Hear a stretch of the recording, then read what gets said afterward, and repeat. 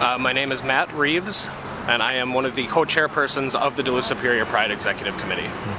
How long have you been involved with the Pride, the Duluth Superior Pride? Last year was the first Pride that I attended. I got involved with the board probably 7 or 8 months ago now, and I've been co-chair for the last three months. I was elected about 3 months ago. A lot of work? It is a lot of work. It takes a lot of volunteer hours. We have a very large board of people that put in a ton of time volunteering their time to put on this weekend every year and all of our fundraisers throughout the year to help pay for this weekend. What else do you do? I'm a line cook down at Grandma's in Canal Park. So You know about hard work then? Yes, I work over 40 hours a week, every week, all summer long, and probably close to at least 40 all winter. So this is an added responsibility, but it's worth the cause, and we have a lot of fun doing it. Tell me about this reception that we're doing tonight, and then what the rest of the weekend has to entail. Tonight, this is pretty much the kickoff for the Pride Weekend. This is the mayor's reception down at the depot. We'll have mayors from Duluth Superior and some surrounding Iron Range cities that come and will give short speeches somewhere towards the middle of the event tonight. Runs from 5 until 8 o'clock. The musical group right now is Kyle Schurz, accompanied by Josie. They play around town, and Kyle owns the music studio Musicality and offers lessons to both youth and adult musicians. So the noise you hear behind me right now, they just fired up. It's 5 o'clock. The rest of the weekend, tomorrow is the bonfire on Wisconsin Point. That'll run pretty much all night. Saturday there's a festival down at Bayfront Festival Park from 11 until 8 p.m.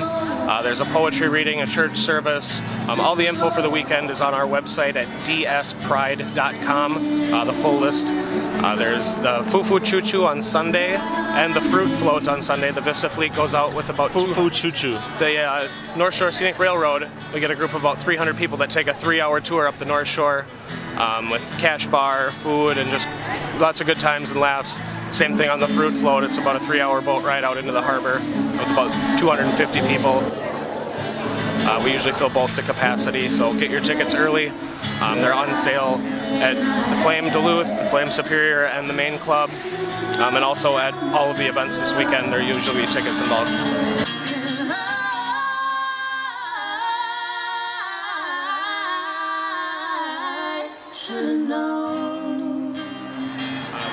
There's no cover for the festival. We've tried to keep it free and have maintained a free festival for the last 25 years or so. You've got some pretty big headliners.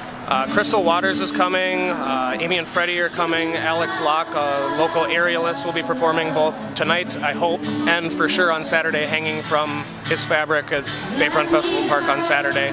So yes, it is some pretty good headliners coming in this year for our talent, some nationally recognized people, as well as some local talent. Quincy Roysum is doing his Judy Garland routine on Saturday at the festival as well, so it should be a great time. I'm really looking forward to it. Okay, I gotta move a little bit here. Sure.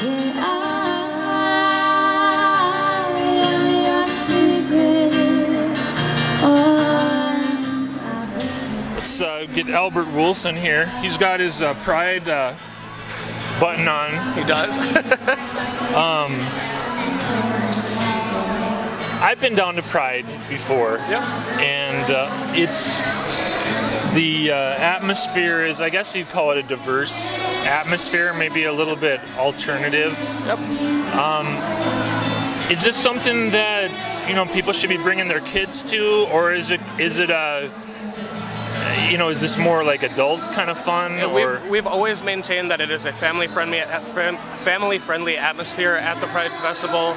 There's nothing lewd or lascivious going on. It is a very inclusive, it used to just be gay, lesbian, bisexual, and transgender. Now the name has been stretched out to include queer, intersex, and just allies of the rest of our community. So everyone is welcome, and we'd love to have people bring their families, friends, pets, whatever they like down to Bayfront.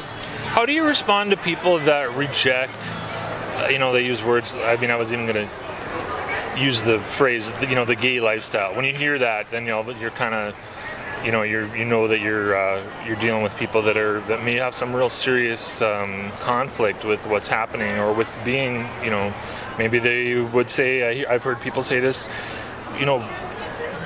go back in the closet, or why are people proud about this being gay or lesbian, bisexual. With the way that at least legislation and the community has been responding, and I think just the American civilization has been responding in the last few years, it's a lot like what I imagine that African Americans went through the civil rights movement. It's embracing who you are and standing up for yourself and saying, this is who I am. Why is that wrong, or why is that difference from who you are at all affecting your life? A live and let live type of a scenario. And a lot of us felt repressed for so long that it finally has come to a head now, and we're fighting back for our equal rights as humans.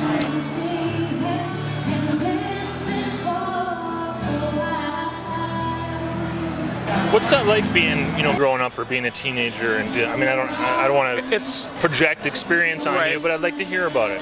It's very difficult. I played high school hockey and hockey my entire life, and lacrosse in high school and in college. So I've been an athlete my entire life. So being in the closet is very difficult. You deal with a lot of inner demons and struggles, and you don't feel like you really have anyone to talk to. So that the community comes out to events like this and shows the youth community that it is okay to be who you are, and that there are mentors amongst this group. All of these people are friends of the community, that you can talk to anybody about it. I encourage, especially the youth that are struggling with it, to get a hold of our committee. We will set you up with somebody, a big brother type, and help you through your experience of. And that's safe. That's absolutely safe and anonymous if need be. I mean, I can email, phone call if you want to go out to lunch. We will try and do whatever we can to make any hardships easier, because we have all been through it and dealt with the same difficulties. So it's hopefully this weekend will show anybody that is struggling with coming out or their differences that this is an all-inclusive group, and the festival will be family-friendly and all-inclusive. And we encourage everyone to come out and just experience the weekend.